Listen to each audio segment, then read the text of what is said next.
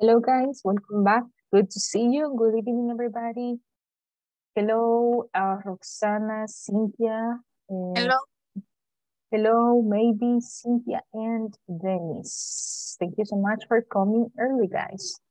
So let's get started with the lesson and let's make a review of what we studied, right? Remember that we have studied the present continuous and we have studied, for example, the simple present. Also, we have studied the prepositions of time too. So let's make a review of this topic. We're going to use, remember, the present progressive. So we're going to see what they are doing. So let's talk first. Let's take Fatima. Fatima, where is Fatima? Okay, here is Fatima. So what is she doing? Oh, Fatima is texting her friend. Okay, what about Peter or Pedro, right? What is Peter doing? Cynthia, welcome. Good evening. Hello. Hello, Cynthia. Is the pen Pedro, what is Pedro? Oh, he here. has in the mouth? I'm sorry? Okay, you have to use chew, right? Chew means masticar, right? Okay. Chewing a gum. Or like chewing his pen. Ah, okay. Pedro.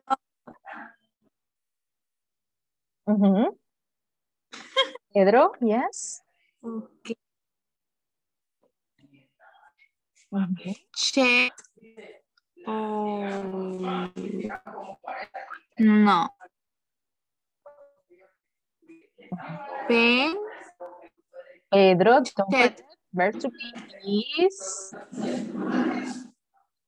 is chewing, right? Usando el ing, his pen. Okay, we use verb to be, right?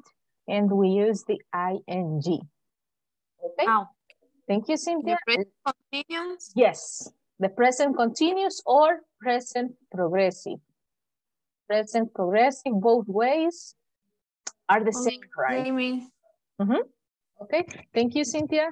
So what about Carlos and Young? Let's see, what are they doing? Number 3, what about number 3? What are they doing? Roxana, tell me.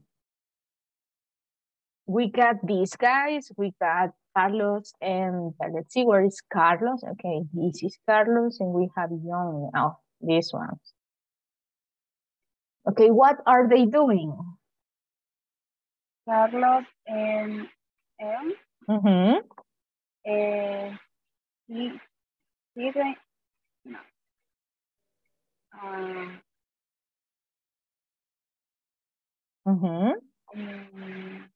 Tenemos straight, not out. Okay. No. Vamos a ver that sentence. So we have that, lo primero recordemos el sujeto, right? Carlos and Yun, right? ¿Qué verbo to be sería si yo tengo dos sujetos? If I have to subject. Out. Sería are, muy bien. Pero como tengo not por aquí, me indica que es negativa la oración. Entonces, Are. yes, right? Aren't. Or are not. Sitting. Up straight. Straight. Ellos como que no están sentados rectos. That is the meaning. Están como leaning. Right? Okay? Good. It was a good answer, Roxana. Thank you.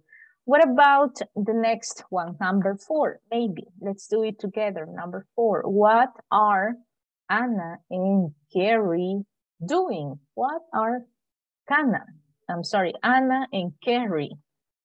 Let's see, Anna, where is Anna? Oh, this one is Anna, right?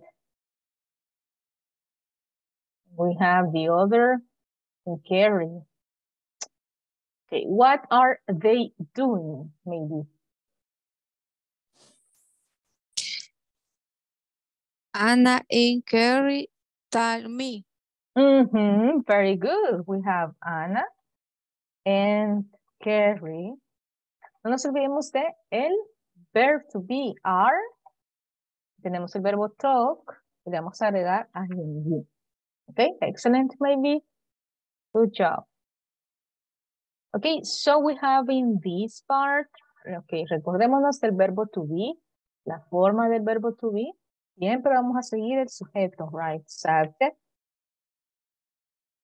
Subject. Never forget the verb to be, right? Verb to be. And no nos olvidemos también que al verbo que tengamos le vamos a agregar el ing. Okay, esa es la regla general para oraciones afirmativas.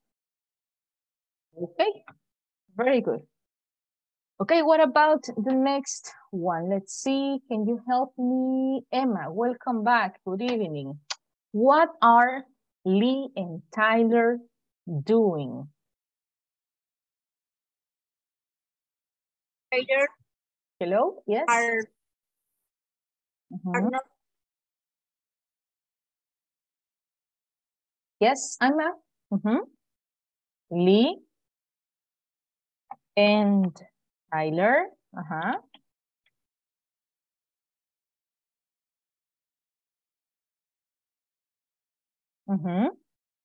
Lee and Tyler. Yes, Emma?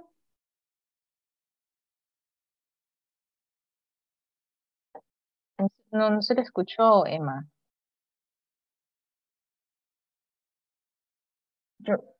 Lee and Tyler. No, no se lo escucha. Tenemos problemas con el audio. Okay. Don't worry, Emma. Try to fix that. Once you are done, please let me know. Okay, let's see. Me indica cuando ya podemos solventar el sonido. Okay, Emma. Okay, what about you, Alejandra? Can you help me? What are Lee and Tyler doing? What are Lee and Tyler doing? Are. Are? Are. No.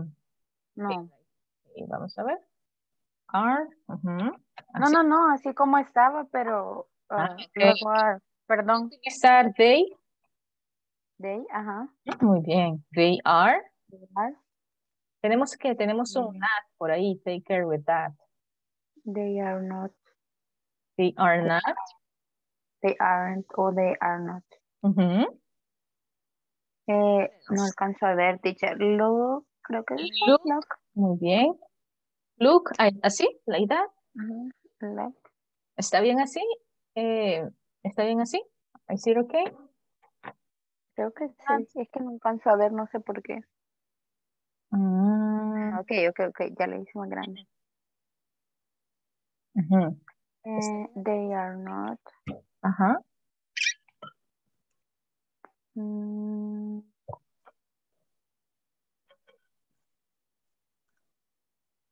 Sí, creo que sí. Ok, nos hace falta algo ahí, Alejandra. El verbo, ¿no? ¿Qué nos hará falta? Veamos la regla, Emma. ¿Qué es la regla?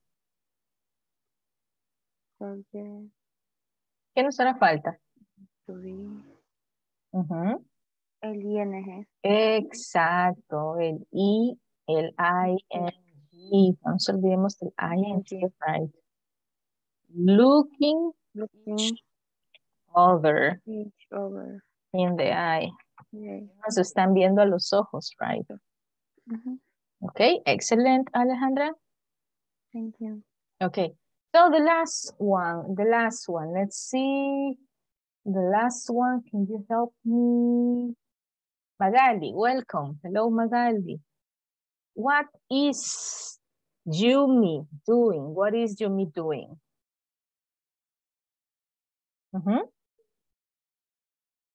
Hello, Magali? No? Okay. So what about you, Dennis? ¿Está ahí? Are you there, Dennis? Hello. Hello, Good evening. Good evening. Good evening, teacher. Yeah. What is Yumi? Yumi. Uh, Yumi Mhm. Yumi is not is not smile. smile. ¿Así? Mm, Veamos la regla. no, ok, sería en este caso quitamos la E y ponemos ING. Exactly, right. Excelente, necesitamos la E, right, y agregamos ing. Yumi is not smiling. Okay, so let's do the last one. Perfect, Dennis, perfect. Okay, let's see the last one. You can help me. Sophia, please, welcome back. What about number 7? What is Maria doing? What is Maria doing? Good evening. Good evening, Sophia. María is starring, sería. No sé. Okay, very good. Maria is staring, right? Staring at the door. At the door. Excellent, Sophia. Yes. Maria is staring, right? Like mirando así de reojo. The door, right? Okay, perfect. Questions? Want to say to that? Questions? Remember that this subject, this tense, we use it a lot. We utilizamos that, right? Para describir actividades que estamos haciendo en este momento. Right? La estructura, don't forget the structure, right? En caso de las afirmativas, utilizamos el sujeto, el verbo to be, relacionado al sujeto, right? Y más el verbo en ing. En caso que sea negativa, sería subject plus verb to be, y a esto le vamos a agregar el not o la forma contractada. Y seguimos la regla, que le vamos a agregar al verbo, verb más, le vamos a agregar el ing. ¿Ok? Mantenemos estas estructuras, we are going to be safe. Take questions? No question. Okay, good. Pero, Yes. ¿puede repetir, por favor, cuándo es la segunda estructura? Okay. En el caso de esta segunda estructura, es la forma negativa, de negative form. Negative. Thank you. Okay. Esa es la forma negativa. Para decir, por ejemplo, ella no está haciendo algo, right? Y no nos olvidemos de las questions también, que van al principio, que ahí hacemos un cambio, right? ¿Cómo hacemos las questions? ¿Quién me ayuda a hacer una estructura, right, of questions? ¿Qué es lo que utilizamos in the first case? ¿Qué utilizamos para hacer questions? ¿Qué es lo que va primero, right? En el caso que sea una yes, no question. Pronombre, pronoun. The verb to be. That's right, Sophia. We have the verb to be first. Let us verb to be. Then, what do we have? What do we have?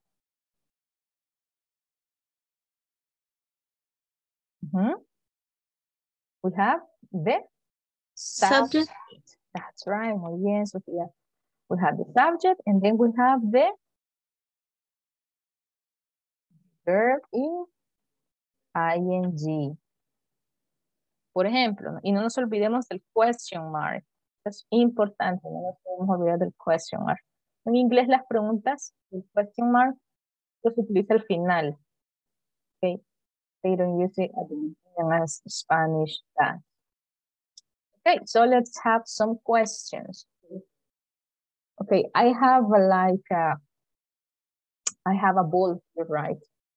And I'm gonna throw it for somebody. And that person has to create a question. Okay, you have to catch the ball, right? Tiene que agarrar la pelota.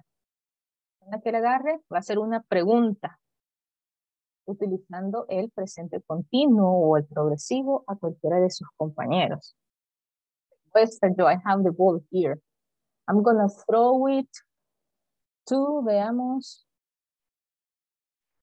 to, okay, Andrea, welcome back. I'm gonna throw it to you. Ahí le va, agárrela. Take it, please. Okay, a question. Good. Okay, a Good question. evening, teacher. Good evening, Andrea. Cojamos a alguien.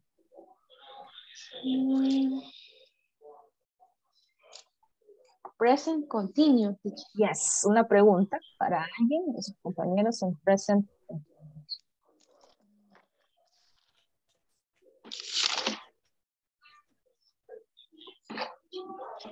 The present continuous use to verb. Verbo to be. Ujú. Verbo to be. Ujú. Por ejemplo, are you writing? Are you reading? Are you sleeping? Para hacer un ejemplo. Are you writing, por ejemplo? A letter? Oh, ok. Mm. Mi pregunta es para Sofía. Okay, Sofía, okay, Sofía. Are you listen to music right now? No, I don't listen to music. Mhm, mhm, very good, okay, very good. Okay, thank you, let's see. Ahora usted, Andrea, le va a tirar la pelota. You have to throw the ball to somebody else. ¿A quién se la va a tirar la pelota? To whom? Emma. Emma. Agárrela. Take it, please. Ah, se le fue la pelota a Emma. Mira, ya se fue. Okay, Emma, please, a question to somebody from your classmates. Okay. Para Alejandra. Okay, Alejandra, please.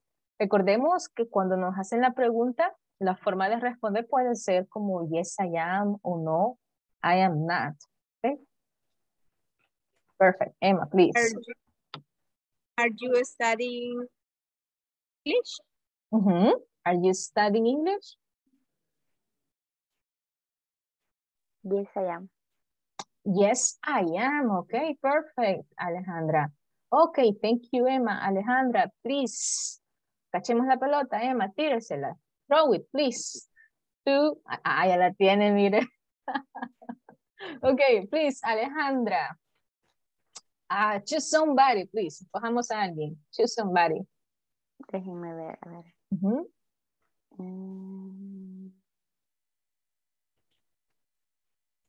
Maybe.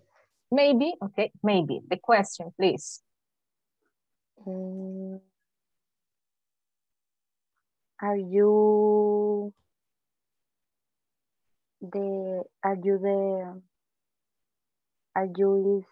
sleeping or sleeping? Mhm, muy bien. Are you sleeping?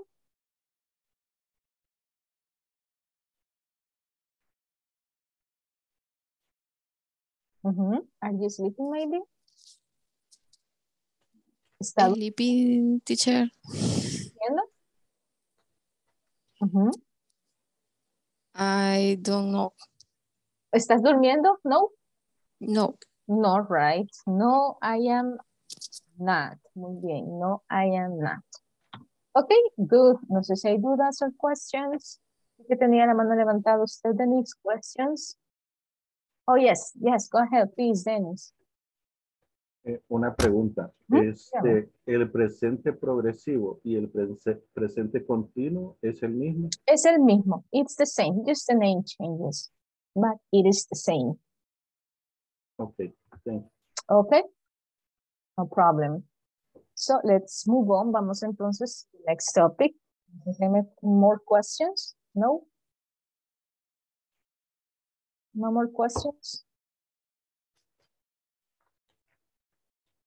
Okay, good. Let's continue then, right? Let's continue with the next section. Okay, let's review some vocabulary. So these are like some of the places that we can find in our city. Algunos lugares that we can find, right? We can find. Podemos encontrar. Tenemos el verbo encontrar, find. Okay, so we have a bakery, right? It is this place. bakery where they prepare all of these delicious cakes. Okay, then we have the bank. Then we have number 3, that is barber shop. And then we have the bookstore, right? Where you can buy books, the bookstore. Then we have the bus station, Acá no decimos bus, right? Decimos the bus station. Then we have the candy store. We have the candy store, donde compramos los dulces. Candy store. Okay, in El Salvador, do we have many candy stores? In El Salvador, candy stores? Do we have candy stores? Yes. Yes, which ones? ¿Cuáles? Which ones? The candy. I don't know the more name, but it's ubicado en Plaza Bambú. Plaza Bambú. Really, I maybe I don't know. En galerías hay unos también.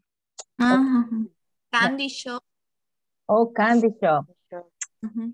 Okay, maybe I'm gonna be there in a moment. Okay, so we have the next one, right? We have the car dealership, right? Donde usted puede comprar your car, right? Se utiliza mucho that en Estados Unidos, the dealer son los que representan, right? The brand. And yes, we have the car dealership. Then we have the car store. Antes se compraban muchas cartas, ahora no, not too much. The car store, donde se puede comprar las cartas for somebody. Maybe now we don't have car store, but in the past, yes, we have. Okay, so let's review the pronunciation. I'm gonna listen some of you, and then we'll check the meaning of the vocabulary. Okay, I'm gonna listen. Me ayuda a leer. Hello, Raquel, welcome back. Me ayuda a leer, please. Okay. ¿A dónde comienzo a leer, teacher? Number 1, desde la número 1. Bakery. Bakery. Bakery, bank, Mhm. barber shop, Excellent. bookstore, bus station, candy store, car dealership. Yes. Y car store. Excellent, excellent, Raquel. Ok, just tengamos cuidado con esta palabra. Este es bus. Boss, vamos a encontrarnos con la palabra boss, que es el jefe, right? Jefe, my boss said that I have to hurry. So that is going to be the boss. Okay. And no nos olvidemos que en inglés, por ejemplo, el sonido es store, right? El sonido de la F. Store, no es. A veces le agregamos con esa E, right? Store. Bus station, candy store. Okay, questions about the vocabulary? No sé si hay alguna duda. Yes, teacher. The number 7. Car dealership. Dealership. Dealership. Ajá, esa palabra dealership, ¿qué significa? Son los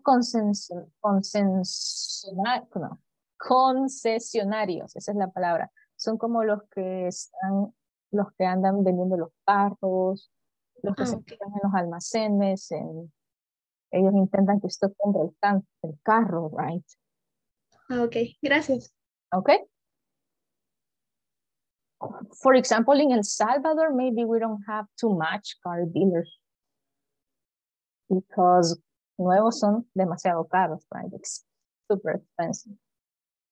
But in the US, they use it like a lot.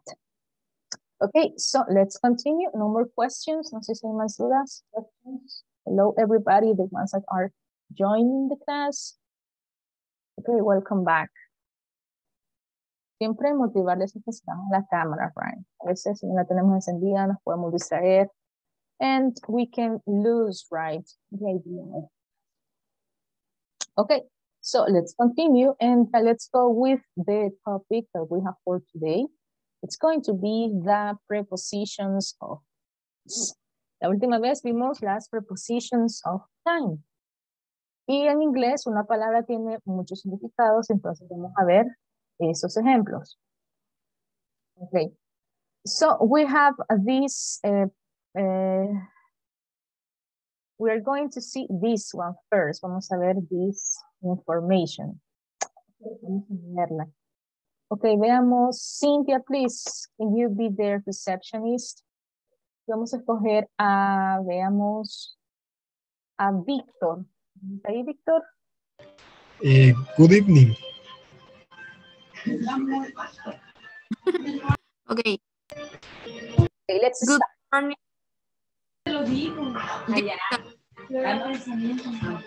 Hello. Can I speak to Kathy Wilson, please? Sorry, but she's in a meeting right now. Oh, Can I take a messenger? yes. Thanks. This is her friend Tony. Please ask her to call me at home. Does she have your number? Yes, she does. Okay, I'll give her your messenger. Thank you so much. Cynthia, so here we have some of the prepositions that we are going to be using. Tenemos las preposiciones que vamos a estar usando. For example, we have in. We have, for example, let's see, at, right? Veamos, tenemos otra por acá. Okay, esas dos tenemos. Okay, I don't know if you have questions about the vocabulary. Tenemos una palabra por aquí que se utiliza bastante, que es el can. Can you do that? Can you speak English? Can you speak English? Can you speak English? Okay, eso es el can, lo vamos a ver más adelante, pero sí utilizamos a lot. En que es verbo, es un auxiliar, que significa que puede hacer algo. Ok, no sé si hay dudas. No? Okay, so very good. So let's move on with the information we have for today. So we have at, right? Tenemos las expressions at home, at work, at school. Tenemos también at the mall, at the library, and at the beach. I am at the beach, right? In bed, in class, in Mexico. Exactly. We have in bed, we have in class, we have in Mexico, in the shower, in the hospital, in a meeting. Tenemos las palabras que dicen on, right? On vacation, on a trip, and on his or her break. So we have, yes, Dennis? ¿En qué momento se utilizan estas preposiciones? Porque hay muchas oraciones en las que no se encuentran. Ok, vamos a ver eso en este momento.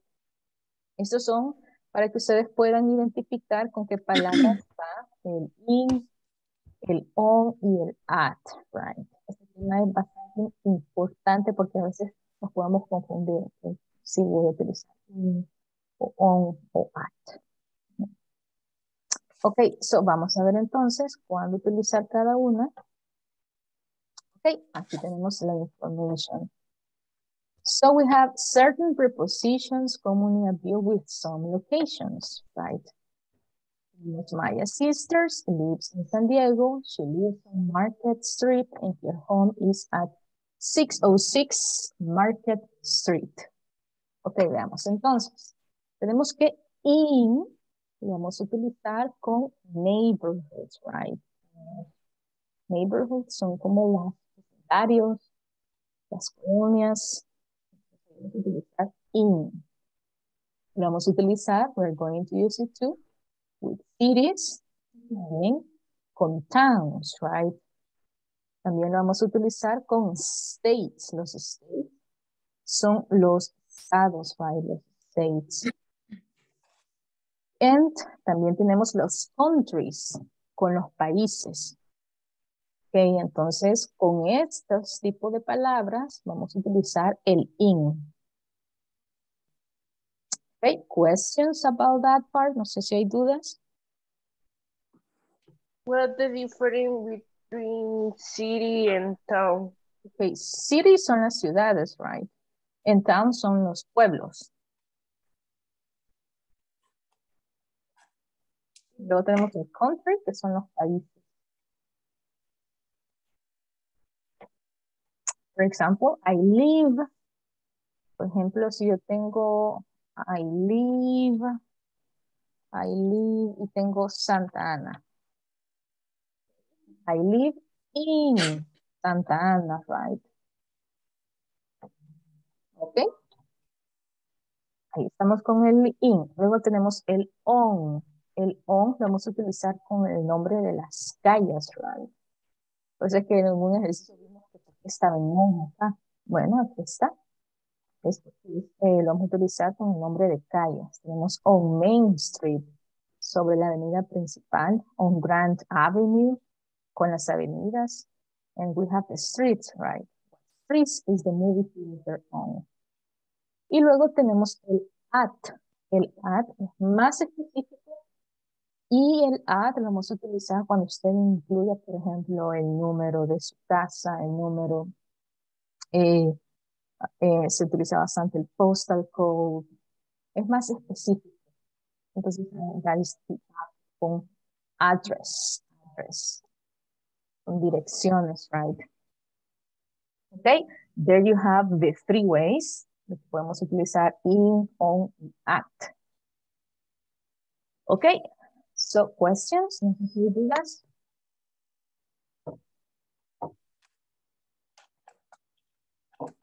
Básicamente, lo que tenemos que aprendernos is this section, right? So we have to learn this part. Si yo digo, tengo un address, voy a utilizar el at. Tengo el nombre de una calle, voy a utilizar el on. Pero si tengo algún país, voy a utilizar el in. I'm going to use in. So basically that is like the main idea. No sé si hay dudas.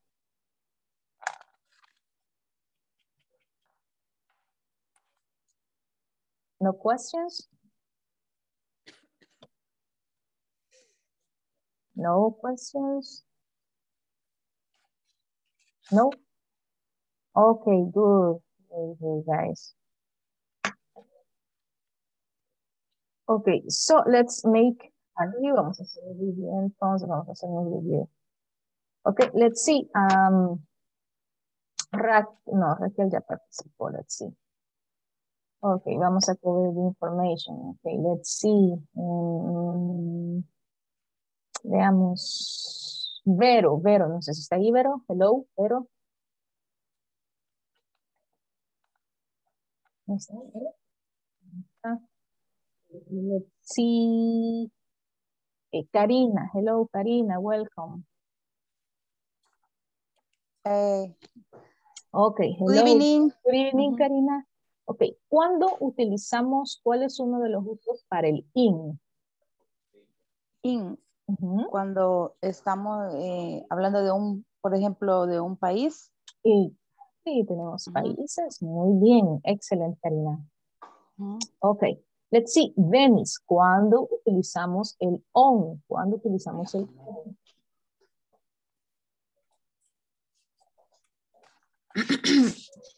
Venice. Cuando es pueblos o ciudades. On.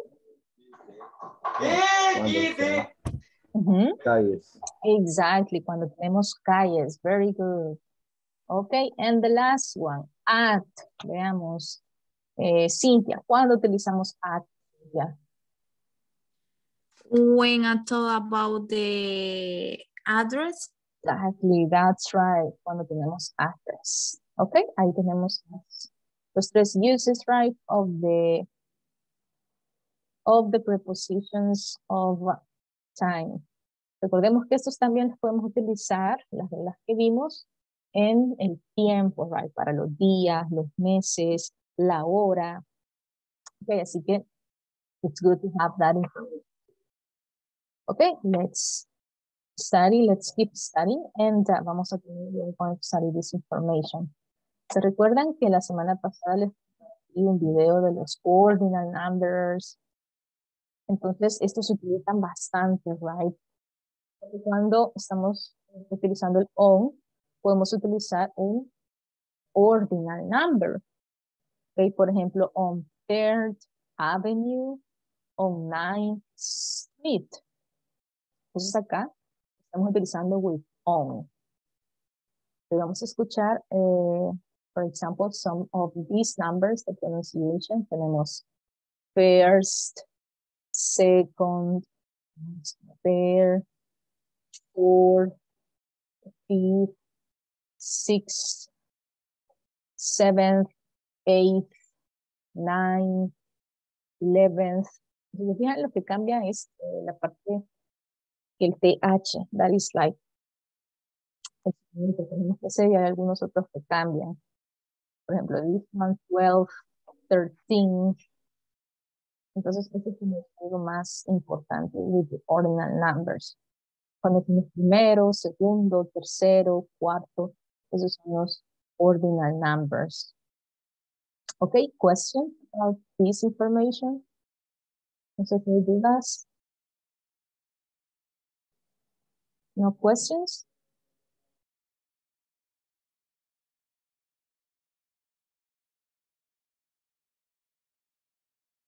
No questions? Recordemos que estos también se utilizan con los dates, right? American people, they use it a lot. We studied that about the dates last time. Okay, questions, or are we okay? Are we okay, guys? With information?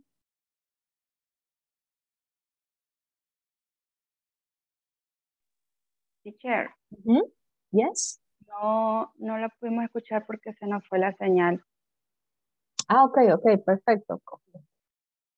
Entonces les mencionaba que estos tipos de... Ok, bueno, no worries.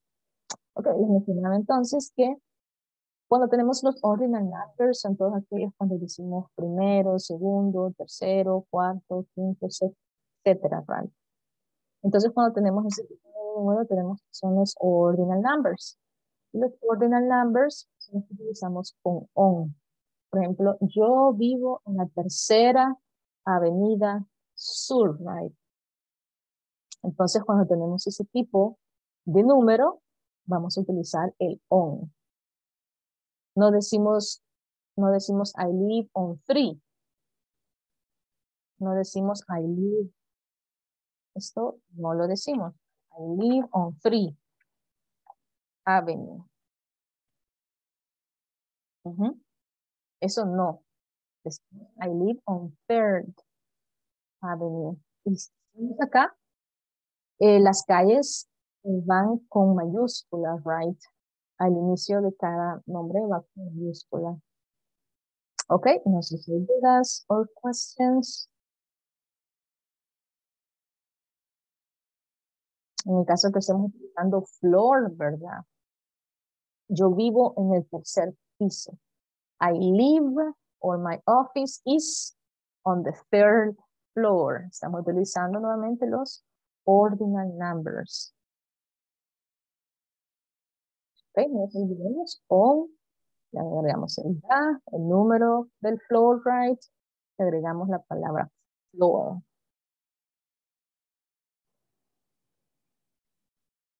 Okay, give me 2 seconds, guys, que se me va a descargar.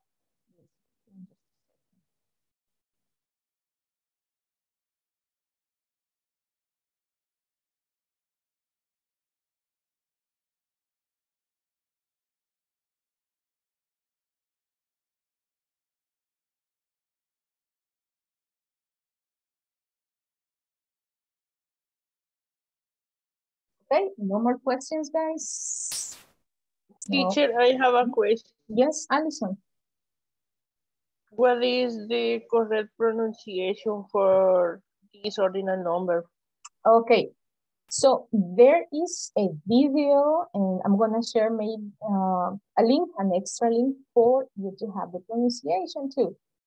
But basically, les mencionaba que tenemos que hacer the sound of these ones too, right? Okay. Por ejemplo, tenemos el first, les lo voy a compartir también en los audios para que ustedes lo escuchan over and over, right? Tenemos el second, tenemos el third, el fourth, el fifth, el sixth, seventh, eighth, el 10th, el 11th, 12th.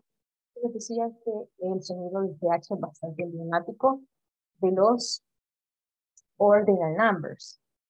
La semana pasada les compartí un video también de cómo se hace este sonido, así que también lo podemos revisar en el WhatsApp. ¿Ok? También les voy a compartir otro audio para que ustedes lo puedan hacer.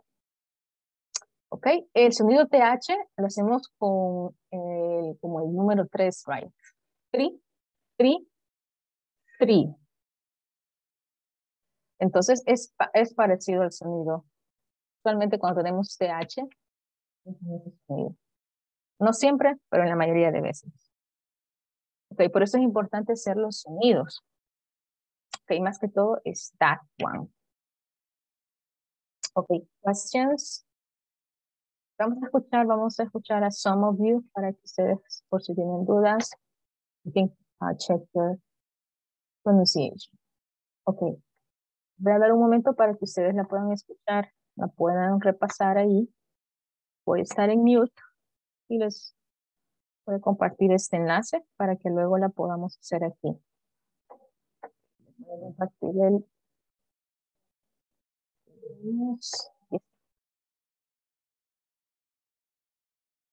voy a compartir este enlace también para que ustedes escuchen y lo hagan.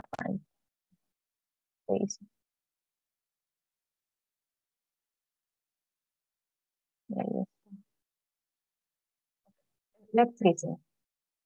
First, first. Second, second. Third, third. Third, fourth, fourth. Fifth, fifth. Okay. No sé si hay alguna duda about the pronunciation. Again, eso se les voy a compartir ahorita por WhatsApp para que ustedes lo escuchen y luego lo van a leer acá. Questions? Questions about the sounds?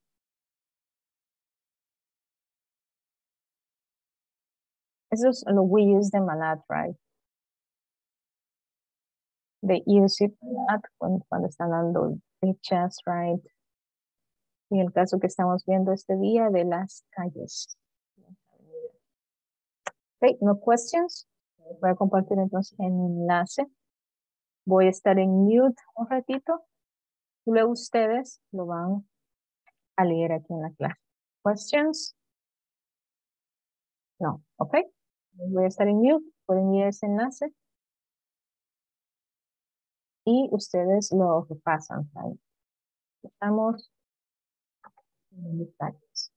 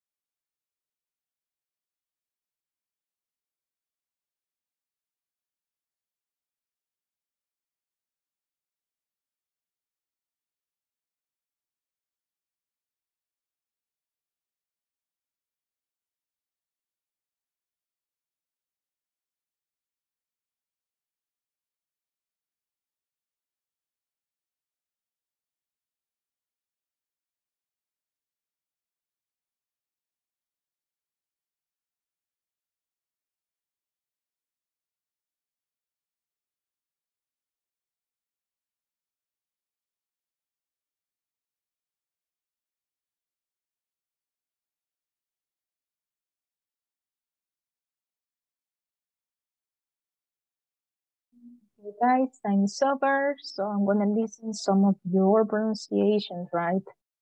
This is for checking pronunciations. Is there somebody who wants to do it? Alguien que lo quiera hacer? Is there somebody who wants to do it? Remember, this is for checking pronunciation. Volunteers?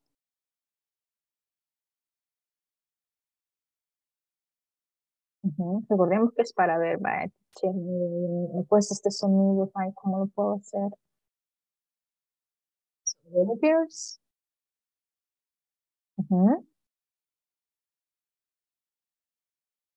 No volunteers, guys? Okay, perfect. Raquel, let's listen, right? Vamos a leer from first to 10th, right? Let me just say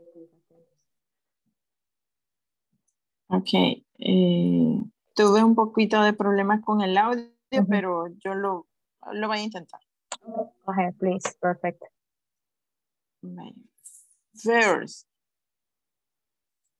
Second. Third. Fourth.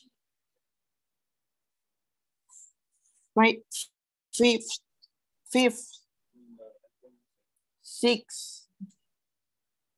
Seventh. Eighth. Ninth. 10th. Okay, perfect. Perfect, very good, Raquel. Vamos a ver, por ejemplo, este sonido, el de TH, que es in this way. Then. You place the tongue in the middle. Then. This one. Este sonido es el que representa el TH. Fourth. Fifth. Sixth. Seventh. Ese es el sonido. Usted dice seventh. No le van a entender. No. Entonces tenemos que practicar este sonido. Okay, perfect. Thank you, Raquel. Let's continue. Okay, yes, Karina. De inicio. Yes, please. From first to 10. First. Okay.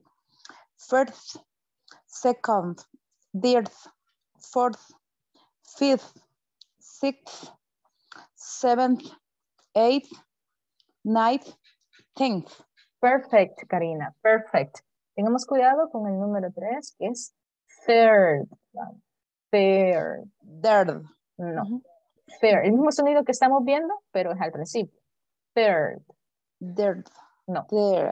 El mismo sonido que hemos hecho. Este mismo sonido es el que vamos a hacer acá. Third. Lo estábamos haciendo bien este sonido. Este sonido que tenemos acá lo vamos a hacer al principio. Third. Yes. Ahí estamos perfecto, Karina. Third. Ok. Perfect, Karina. Thank you. Ok. ¿Alguien más? Teacher sería como casi como que fuéramos a pronunciar una D. There. No. There. Ese sonido no lo tenemos en español. There. Es there. Third. Third. Third. There. Ahí estamos bien, Raquel. Excelente. Third. Muy bien. Lo mismo nos pasa con el número 3, right? Por ejemplo, si usted está con native speakers, usted dice, yo quiero 3. Ellos van a entender que es un árbol, right? Entonces, pues es bueno hacer bien los sonidos. I want 3 apples. Es el mismo sonido. Okay, questions? No sé si hay dudas. ¿Alguien más who wants to practice, right? This is the time for you to practice, remember. No? Okay, Emma. Es como una Z, ¿verdad? Es como una Z. No, sí. O sea, no. No, ese sonido no lo tenemos en español. Ok. Third. Y tenemos el otro número, right? Estamos haciendo ahí. 3, right? 3. Okay. Excellent. ¿Alguien más? Is there somebody else who wants to do it? No more? No more? First. Ok, perdón, Emma. Let's continue. First, second, third, fourth, fifth, sixth, seventh, eighth, ninth, 10th. Excellent, Emma. Excellent. You did it. Okay. No one else? ¿Alguien más? Somebody else? No? Okay. So I'm gonna move on, right, with this topic. Okay. Let's continue. Okay, tenemos more expressions, right, with at. En el caso cuando estemos hablando de home, right, we can use at home.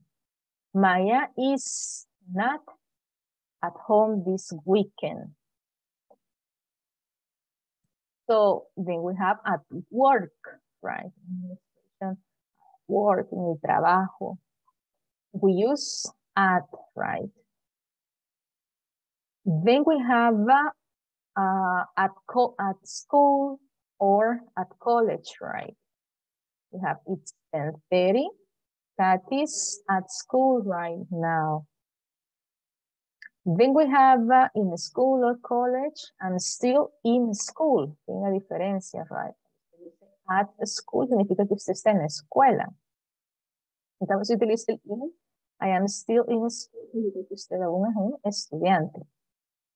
Then we have in class, en la clase o en alguna reunión, right? Dentro de un lugar. Or tenemos entonces la otra, cuando tenemos la palabra campus, I am in the camp, on the campus, right? Ok, entonces acá la clave es que nos aprendamos con qué palabras podemos utilizar el on, el in y el at. Ok, questions, no sé si dudas. Esa es la única clave, right? Yes, Dennis. ¿Podría explicar nuevamente el ejemplo donde está at school? Ok, in school. In school, ok. En este caso, en este ejemplo acá, tenemos, cuando estamos at school, significa que usted está en el lugar, right? In the building. Estoy por la escuela, right? En cambio, si usted dice, I'm still in school, es porque aún es un estudiante, right? En este ejemplo.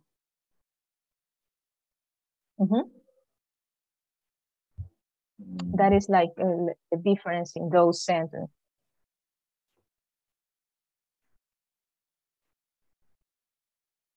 Questions? Okay, también at home, estoy en casa. Or at work, estoy en el trabajo. Okay, so no questions. Vamos entonces a trabajar in this part, right? Vamos a trabajar in this part. Nos están diciendo bien fácil. Nos dan, por ejemplo, la palabra, right? Y como ya conocemos con qué palabras utilizarlo, vamos a utilizar las prepositions. Okay, tenemos un state or country. Ellos eligieron Illinois. Entonces, como es un state, estamos utilizando el in. Ok, tenemos number 2. My hometown is between.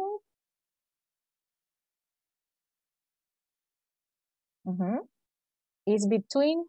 Está diciendo que podemos elegir entre una ciudad o un pueblo. In city. Está entre. Is between. On city and town. Ok, podemos elegir como los nombres. Está entre, digamos, Coatepeque. ¿Qué otro está cerca de Coatepeque? Between Coatepeque and. ¿Qué otro lugar está cerca de Coatepeque? I don't remember. ¿Los lugares que están cerca de Coatepeque?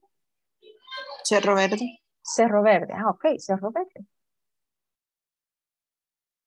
My hometown is between Coatepeque and Cerro Verde. Ahí tenemos between. En este caso, between me fue un poquito adelante, pero vamos a ver esa preposición también, que es entre dos lugares. Okay, number 3. Vamos. Now I live. Tenemos una preposición y un neighborhood. Neighborhood, recordemos que son como los vecindarios, right?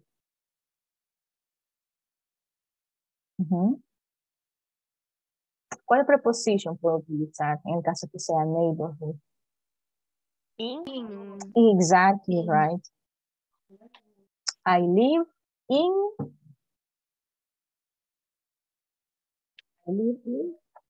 in your case, right? Algunos son de ahora tenemos en el siguiente caso que tenemos que utilizar un street name. ¿Qué preposición puedo utilizar con street name? Exactly.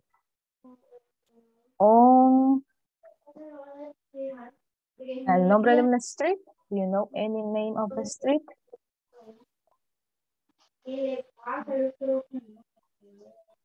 Hay una, creo que es Diego de Holguín, si no me mal no recuerdo. Diego de Holguín, there is one. Diego de Holguín. Hay una, right? Diego de Holguín Street, right? Okay, what about number 5? Tenemos the address or and the preposition. ¿Qué preposition puedo utilizar con el address? At. Exactly, right. I live at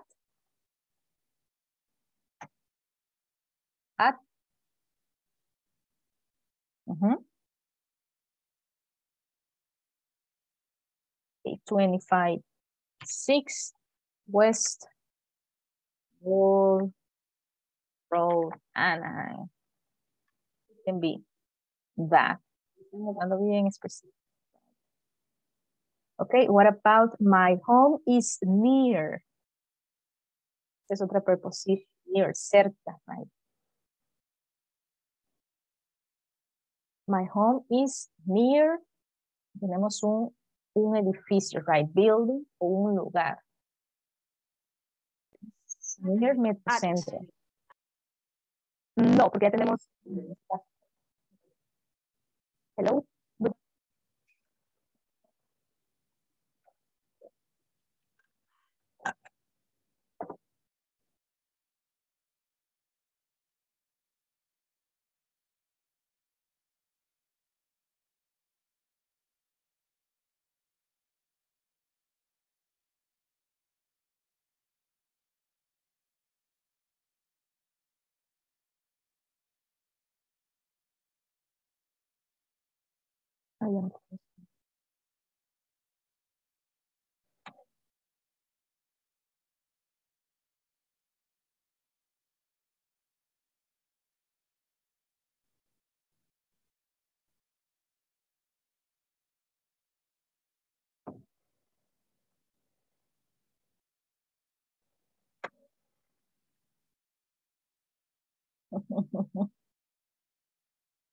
Ya se mueve.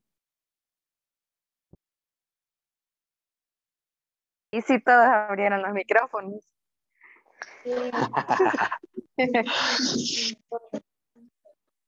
La pachanga, ya pasó la pachanga. Me encantó eso. Solo se salió usted, teacher, y todos abrimos los micrófonos. Yo me participo, ya nada. Me encanta este.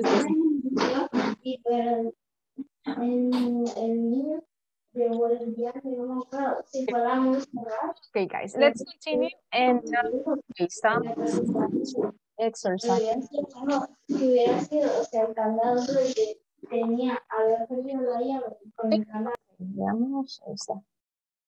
Okay, so we have my classroom, right? Okay, nos da ahí lo que necesitan. Tenemos el da y tenemos un ordinal number. ¿Qué utilizamos en el caso que tenemos this type of sentence? Sería in, on, or at. On. Okay, yes, right. Okay. On what? On.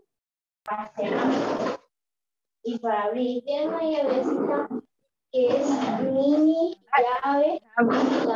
First. On the first Okay, on the first floor. floor. Exactly right. On the first floor. Very good. Okay, what about my school is across the street from? Y le agregamos un lugar from Plaza. Let's say. Okay, so questions about this part. No sé si hay dudas. Yes, teacher. We use preposition between near and from. Don't use another preposition. No, we're going to study that later, Alison. These ones, I just, maybe I go far, but we're going to study them this week, the other prepositions. In the case of between, near, we're going to study that, okay? Alison, okay, just okay. We stay with in or not in this, okay? Okay. Okay, so let's continue and let's practice this information, right? Vamos a practicar. So the first activity, you are going to use in, on, or at, right? First, primero ustedes van a responderlo, right? Then you are going to ask the questions to the partners and then you present the information. Así como hemos trabajado. Okay, questions, no sé si hay dudas about the activity. Okay, cuando vengamos acá vamos a presentarles la información de su compañero, como ya estudiamos el verbo to be, ya estudiamos el simple present, el presente continuo, usted va a utilizar eso, right? No vamos a leerlo, right? Por ejemplo, Gabriela says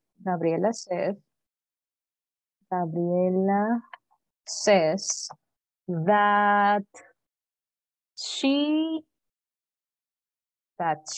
bueno, voy a utilizar la respuesta de la 1, that she is in Mexico right now, right? Entonces ya vamos a utilizar el she, right? Que hemos estado utilizando. Okay, questions?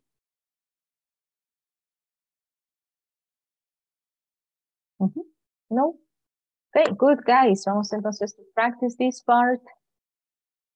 And then we have another one that is an extra practice for in, on, and not, right?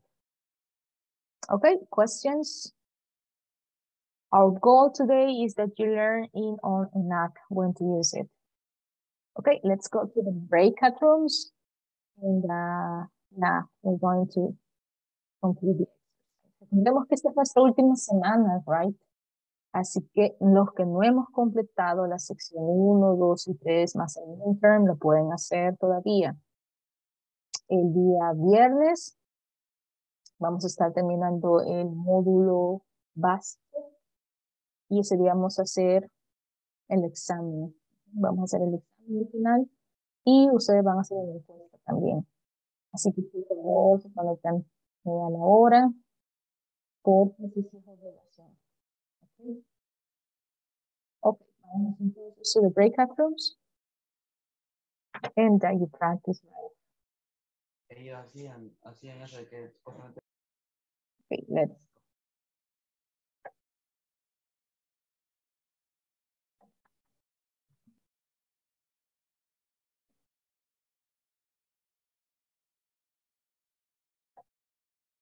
Okay.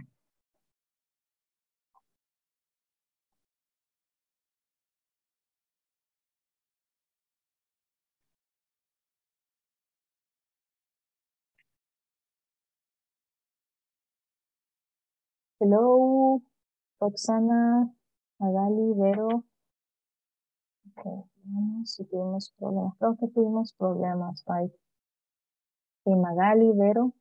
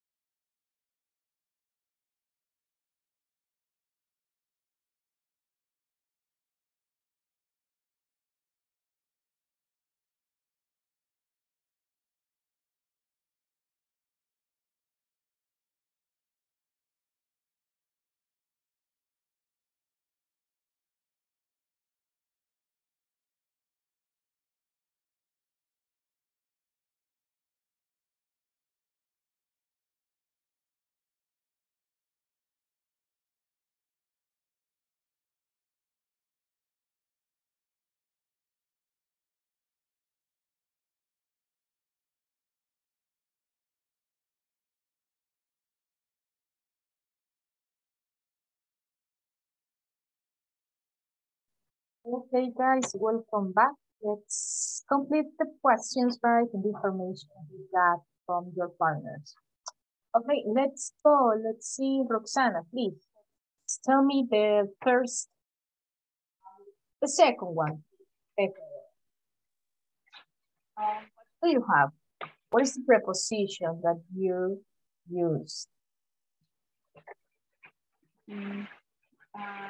Are we in Canada right now? Number 2. No, we aren't. What about number 2? What town or city are we?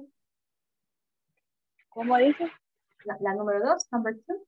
What town or city are we? Now. No, tenemos. Live, lo pusimos. Tenemos que utilizar in, on, or at. We, on. Veamos si podemos sacar las palabras. In. Ok, right. In. Ya que se refiere a una ciudad. Exacto. Okay, la respuesta. What town or city are we in? What is it? Le pusimos Roxana live in la Unión and Emma live in Oloculta. In la Unión, okay. And Emma lives in Oloculta. And Emma lives in Oloculta. Okay, excellent. Okay, excellent. There you have that. Okay, what about number 3? What do you have? Okay, excellent, Roxana. Thank you. Okay, what about the number 3? Let's see. Karina, please, what do you have? Are we still? La respuesta sí no la tenía, no la terminé. Pero sí, are we still on Broad Street? Very good, excellent. Are we still on? Very good. On Broad Street. Broad Street. Okay, ¿y cuál sería la respuesta? What is the answer? Are we still not. We are not. What is it? We are not Broad Street. Broad Street. Yes, right. We are not on. We are not. We're not on Broad Street. Broad Street. Excellent. Excellent. Okay. What about number 4? Are you at avenue? Tenemos una avenue. ¿Qué utilizamos con avenue? At. So, Perdón. ¿qué utilizamos? Okay. Streets, right, and avenue. Muy bien. Entonces, on, right.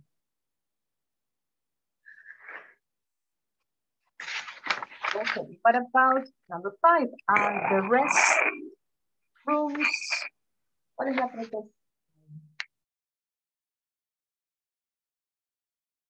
Are the rest rooms in, on, or at? On. Muy bien, sería on, right? On first. Okay, muy bien. And what street is the school?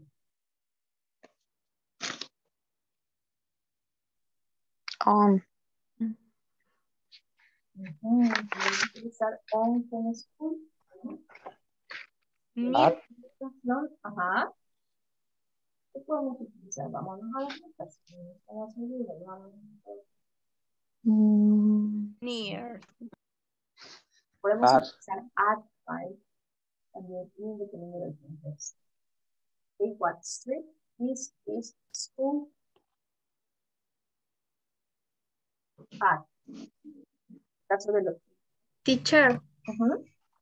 Pero si ahí también menciona una calle, podríamos poner on. ¿O no es correcto? What? Oh, yes, right. What street is this school? Let's see what street is this school on. Yo también Sí, consideré yo esa le parte. coloqué yo le coloqué on también por eso, porque Por decía street, street. ¿verdad? Ajá. Ujú. También puede ser in. De las tres creo que son aceptables. Ujú. Dije, no. Ok. Sí, déjenme solo, yo diría que las tres, pero déjenme investigarlo, ok. Lo bueno es que nadie lo tiene mal. Nadie Pues lo así tiene la mal. tenía Eso buena me yo agrada. entonces. La respuesta. Está bastante válida, sí, es cierto. La parte analítica, right? Ok, déjenme investigarme porque sí, las tres posibilidades pueden ser, right? Tenemos uno de localidades, luego tenemos street. Yes, it can be. Ok, vamos a dejar pendiente de eso. Ok, so let's continue. And now vamos a hacer todos tenemos WhatsApp, right? Todos hacemos noticias post with your family. Entonces, eso es lo que vamos a hacer right now. In the tab, guys, we are going to add a note voice. Vamos a agregar una notita de voz respondiendo the following questions, right? Okay, question 1. Is the teacher waiting for you at the bus stop? Ustedes van a responder lo que hay en la escritura. Tenemos, is the shop at the end of the street? And so on. Ok, vamos a responder estas questions y las vamos a agregar en una voice en WhatsApp. Ok, so pues, about the activity, ¿hay dudas? Podría repetirlo, es que no sé por qué, no sé si es mi señal, pero se escucha un poco cortado. Ok, no. Sí, yo también escuché cortado. Ok, ok, lo que vamos a hacer es that in your WhatsApp group, en el WhatsApp, grupo de WhatsApp, vamos a compartir una nota de voz, a voice note. And you are going to answer this part, right? Okay, try to speak as much as you can. ¿Cuánto vamos a durar? 1 minuto, right? Okay. So, no more, no less. But if you want to speak more, yes. ¿Queremos hablar más de 1 minuto? Perfecto, right? Teacher, Yes. ¿sería solo la respuesta o también la pregunta? Solo la respuesta para que no Ok. abarquemos, para que les quede tiempo, right? Para que hablen. No hay problema. Nosotros podemos leer la problem, pregunta. Okay, so vamos a record, vamos a grabar, right? Si usted quiere video, perfecto, right? Perfect. Voy a estar en mute mientras ustedes se graban para no interrumpir your voice note. Questions antes que quede en mute? ¿Hay dudas? No, okay, I'm gonna mute.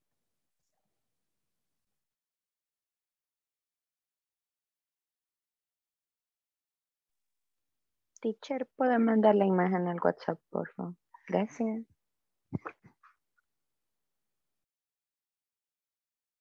Just give a moment.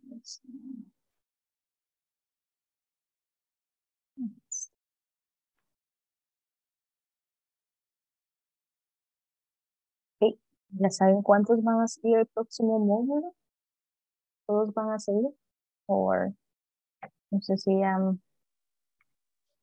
Teacher, yo quiero seguir, solo que no he podido enviar los formularios aún.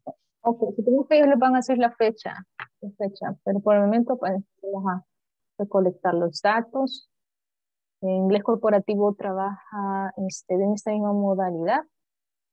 Y recordemos que también los teachers van cambiando, right? Para que se vaya acoplando a diferentes acentos. Así que también es una ventaja. Ok, there it is. Ahí está. I'm gonna mute myself.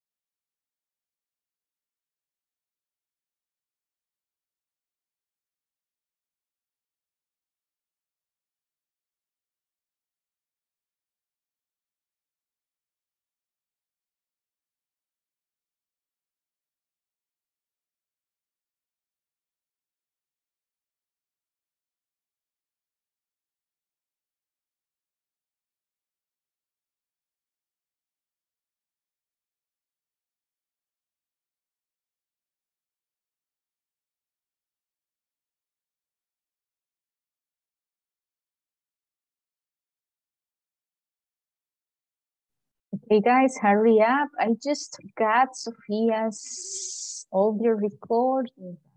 He's missing a lot. Okay, thank you, Sophia. Excellent. Excellent responses. Thank you.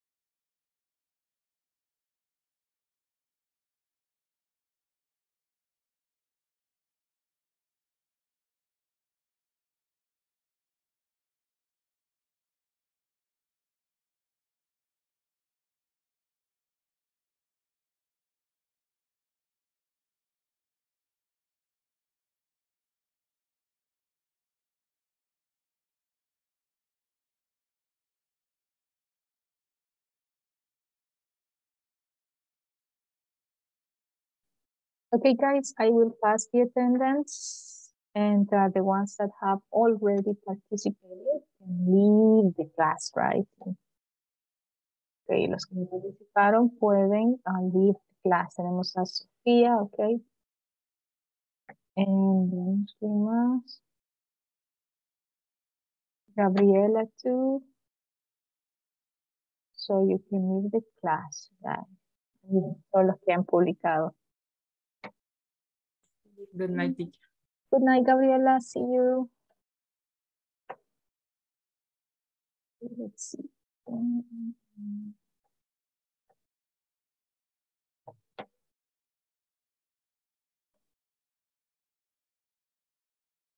I'm still waiting, guys.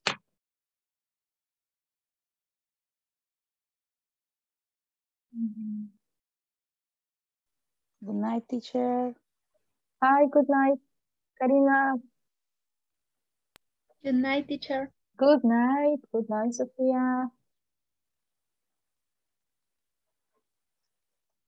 And the others, todavía. What happened? Good night. Good night, Alison. See you.